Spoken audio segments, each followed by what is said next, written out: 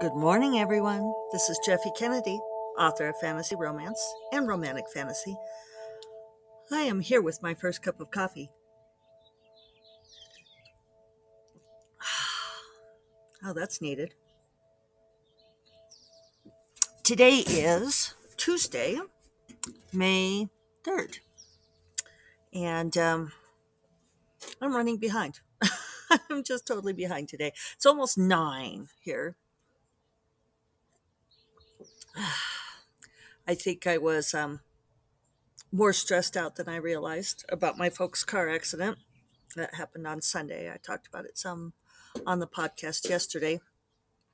But they're both home now. My stepdad had to spend the night in the hospital, and but he did not require surgery on his arm. He has to get it checked out again in a couple of weeks. So I think they're fine. I have not heard yet from my mother this morning. I'm assuming she's still asleep.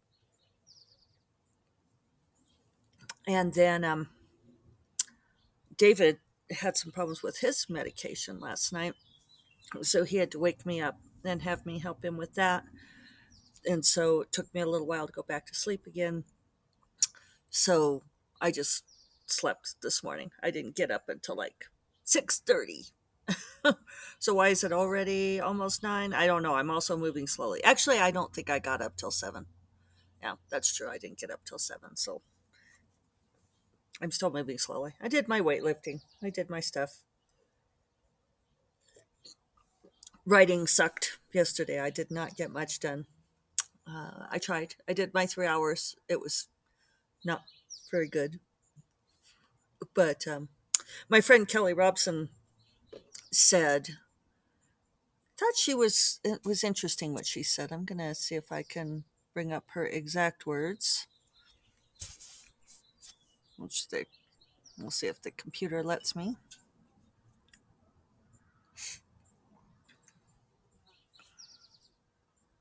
It might take forever for the. She said that I wasn't emotionally available for fiction. She said for writers like us who are all about emotion, she said that she could totally write like wine reviews on the day her father died, but she couldn't write fiction. And I think that's interesting. Do we think that's true? I don't disagree with her. It just doesn't feel that way to me, but certainly I had very little writing I could do yesterday. I'm also feeling a bit at a loss on how to get to the end of this book. I've got about 25,000 words to go. I know what it's going to be more, maybe I don't. I feel like I don't quite have all the threads in my grasp. And I may start at the beginning. Excuse me. I thought I was going to sneeze again, but I didn't. Sorry, I didn't pause in time for that first one. So, yeah, I'm thinking about going back to the beginning and starting the revision. Um, I'm wondering if I know enough about the end to do that. Those of you who have listened to me for a long time will probably identify the stage at which I am. It's the Act II Climax. And yeah, now that I think about it, and I hear you guys out there nodding along, this probably is my standard Act II Climax crisis, and I do need to go back to the beginning. When I couldn't get much done yesterday, I did go back and start searching for my square brackets and looking up some things so that I could at least be semi-productive. And I went back through my Kindle notes on the prequel novella and put those into a Word document. And I'm going to do that for the other books too, so that I can try to order my thoughts. And then maybe I will start the revision today.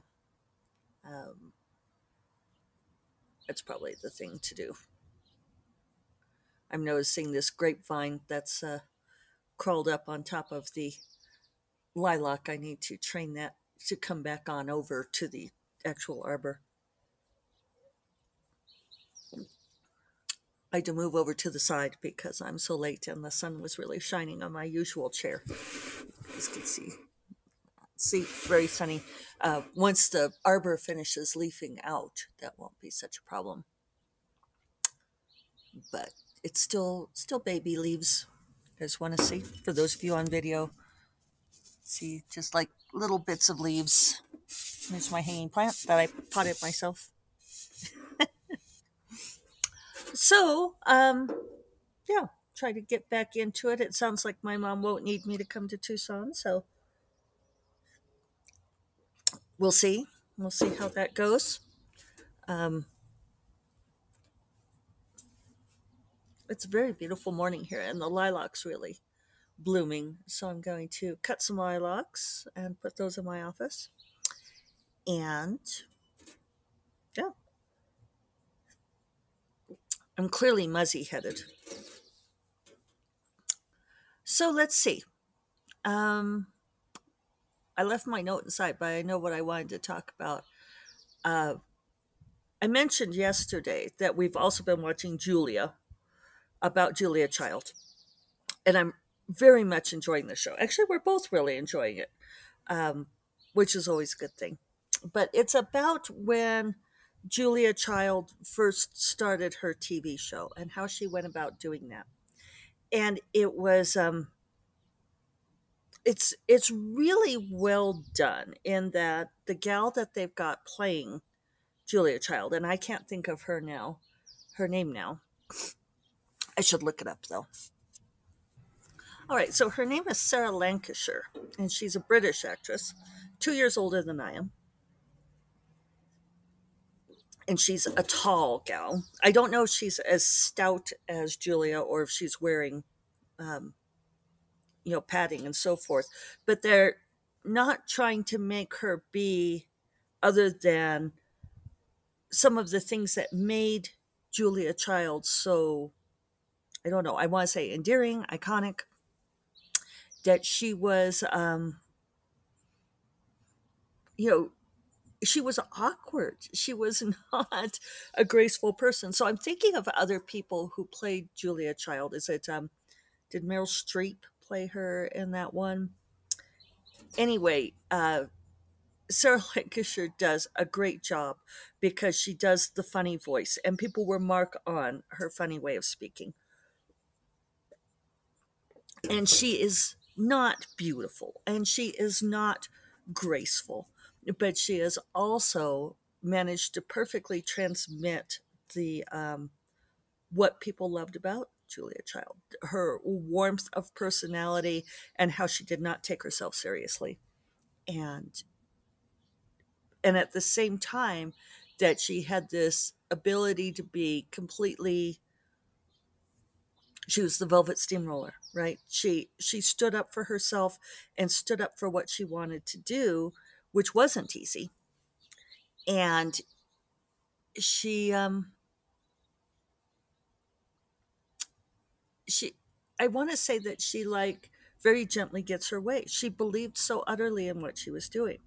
And this episode that we watched the other night, which let me see if I can go back and tell you which episode we're on. We're almost done, which is sad. It's been one of those slow drip releases. Um, it was episode 7, Foie Gras. And I think, yeah, there's just 8. So Thursday's going to be the last episode. Alas. Uh, but it was really great because she goes to New York City along with the other people who work on her show.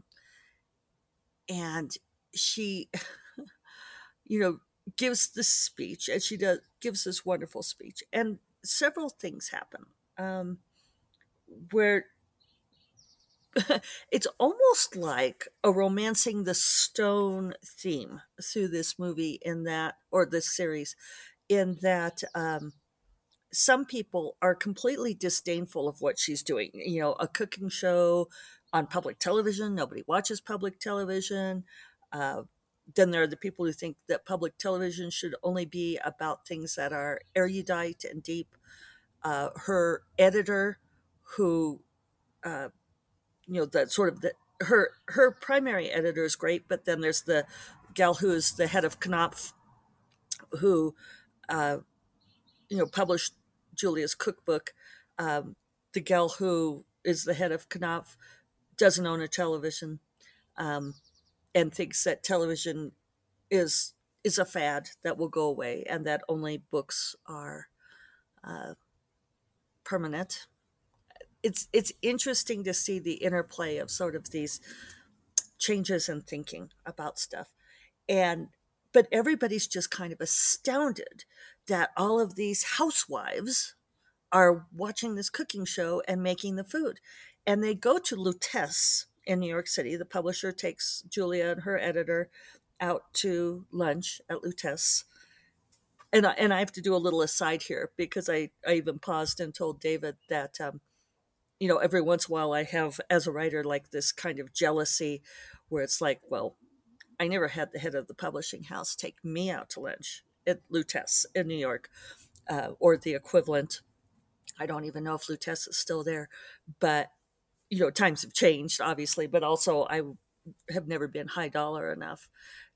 But then I thought, well, at the same time, however, I have had uh, my two different editors take me out for lunch, two different occasions, and take me out for dinner. I've had no, three editors. So a couple other different editors have taken me out for dinner at conferences or different places, and my agent has taken me out for lunch and dinner. And so it's sort of like it's not quite on the glam scale, but then I have to be really thankful and count my blessings for what I have had, which has been pretty wonderful. And yes, it is incredibly shiny. I remember in 2019, in the before times, I was at RWA National Conference in New York City, and that was when my editor at St. Martin's did take me out for lunch at a very decidedly low glam place, but she was a young editor, and that was what she could afford, and I still appreciated it, and it was lovely. And my agent went too, and we all got treated. Um, and that was and my excuse me, my publicist went too. This was all right before the release of the Orchid Throne, and we were all super excited about it. But feels like kind of an innocent age ago. I think the Orchid Throne did fine. It just didn't do as well as maybe as they hoped. And then we had such big plans for the follow up for the Fiery Crown, and that was May of 2020. So it was kind of, as far as paper books go, kind of a big fizzle. Alas, but at the time we were very excited, and when I got to New York City, I flew in kind of midday, and then I went to meet Agent Sarah that evening for drinks and walked the like 10 blocks to her office from the hotel, and it was very shiny, and I thought, here I am walking through New York City to go have drinks and dinner with my agent in New York City. And it was awesome. Um, and to continue the aside, there has been a an article going around by Christine Catherine Rush on why you should hire an IP attorney instead of an agent, and she makes you know as she does, she's good at writing stuff up, and she makes compelling arguments for why an IP attorney can be really useful to negotiate a contract for you, and how they have more credentials than an agent does. And yeah, yeah, if you're looking for a one off negotiation, then you probably are better off hiring a lawyer. And her argument is why would you, balk at paying a little bit of money up front to pay a lawyer, and or maybe more than a little bit, as opposed to paying 15% in perpetuity to some agent who doesn't even have all these qualifications. And if that's your lens, sure. Uh, and I don't want to, I don't know if I'll go into it later this week. If you guys really want to hear me talk about it, you know where to find me, ping me about it. But that she these kinds of, and I'm going to call it, well, I won't call it, I won't use that word, um, but that particular angle, and I have seen other people passing it around, self-publishing authors who are on the virulent end of the spectrum of this is, you know, trad publishing is evil, agents are evil. And I'm not saying that's Rush's perspective, but the other people who are sharing it, that this is why you should, why agents are evil and why you should never have an agent. And it's it's ignoring the very real things that agents can do for you besides taking you out for drinks and dinner. Um, and if you guys want me to talk about that, I will. But I won't do it today because this is already a long parenthetical. Back to Julia.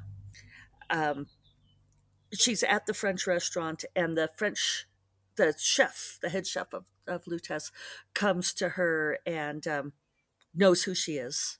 And this is sort of the romancing the stone aspect to it, is the surprising people who know exactly who she is. And the chef says that they have all of these people coming in who have watched the show and requesting particular dishes that she's cooked on the show, wanting to have them at Lutece, and even things like sweetbreads. And and so it's lovely and delightful, but then he follows up, and this is ever so slightly spoilery, so cover your ears if you want to know nothing, but he then advises her to leave the cooking to the men, and that cooking is, French cooking is not for women, which is ironic. But then the the show finishes up towards the end. Betty Friedan is at the uh, big press dinner for the Public Television Awards. And she and Julia start talking. And Julia, in her very earnest, warm, and welcoming way, invites Betty uh, to talk because Betty has seen the show. And Betty launches into a diatribe that she is that Julia is setting back the cause of the women's movement. That she is encouraging women to be behind the hot stove more instead of going out into the world. And it's well done. It's such a crushing moment because we know, and Julia says to Betty Friedan, you don't know me at all. And and it's true. And we who have followed Julia's journey do know her, and we know how very hard she has fought in a very feminist way to make this show happen in this very male dominated world. And her producer is a young black woman who has also been fighting by her side. And it's like Betty Friedan just like totally doesn't get it because she's hung up on the cooking aspect. And the other thing that she doesn't understand is just because this is a traditionally female activity of cooking dinner and that it's these housewives who are doing it, that it's about mastering something. It's about the sheer delight of being able to master a skill and have it go right and wrong. And I've talked on here many times about throwing knives and that analogy of learning as you try to learn to do something, to enjoy the failures equally as well as the successes, to enjoy when you don't stick the target as much as when you do, which is a very Taoist perspective, and it's not easy to learn. But Julia Child really had that in her show because sometimes when you cook, things don't turn out. Sometimes it just doesn't, the bread doesn't rise or the sauce doesn't thicken correctly. And she had a real talent for uh, enjoying it anyway, where she'd be like, oh, well, that didn't happen, and there's a great lesson in that. And so it was it's just interesting the things that people grab a hold of, and proclaim as being worthwhile and not, and serving the cause and not. So yeah. I I mentioned that I've been listening to poetry and a new to me poem that I don't recall the name of. Sorry, in the sequence that Tom Hiddleston was reading. I'll leave the link up, and was um, it was very sad. It was about a man, the poet, catching. I think it was a male, but catching a hedgehog in the mower. It might have been called the mower, and he finishes up, and it's about how he's caused this small death, and he finishes up by saying something along the lines of, that we should all be a little bit kinder to each other. And I'm thinking of that now with Betty Friedan. It's like we could all stand to be kinder to each other. And on that note, I am going to go get to work. See if I can make this a more productive day than yesterday. I hope you all are being productive in the ways that you want to be. And I will talk to you all on Thursday. Bye bye.